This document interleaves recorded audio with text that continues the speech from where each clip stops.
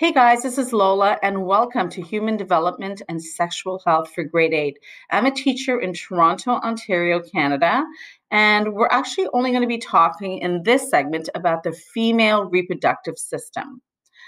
So here we see on the inside of a woman. These are this is the reproductive system. So we see the hymen, which would be a thin membrane which partially covers the vagina.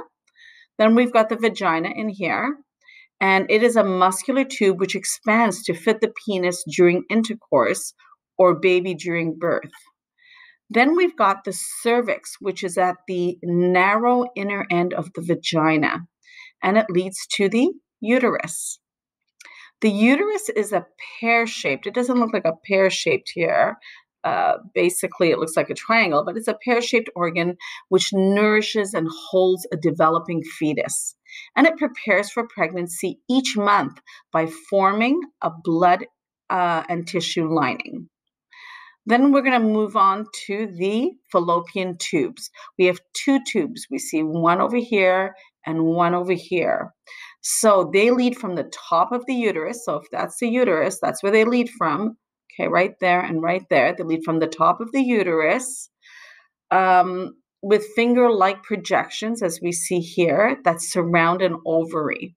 And we know that we have two ovaries. Okay, so these two female reproductive glands, we have one on each side of the uterus that contain egg cells. And they produce the female hormone, as we know, estrogen, which causes body and mood changes. The next slide we're going to see is the side view. So in this side view, we see mostly everything I've talked about. So we have the vagina in here, then the urethra. So there's a hole that comes out over here, and that's for your pee. That's your bladder where the pee is, and it comes out over here out of your urethra. Then we have the clitoris on the outside, which has many, many nerve endings. And as I said, the bladder for your pee. We have the uterus that we talked about. So there's the vagina again. We've got the cervix, as I said here, at the end of the vagina, which leads into the uterus. So this is the uterus. And then we have the ovary. Now we only see one ovary here, but there are two, as we discussed on the last slide. And we have the fallopian tube here. We can't see the other one because this is a side view, but again, we know we have two fallopian tubes. And then we have the rectum, which is right here. So that's a side view. And finally, the third one is going to be the anatomy of the vulva. This whole part is called the vulva, right in here, okay? So this is on the outside of a female's body.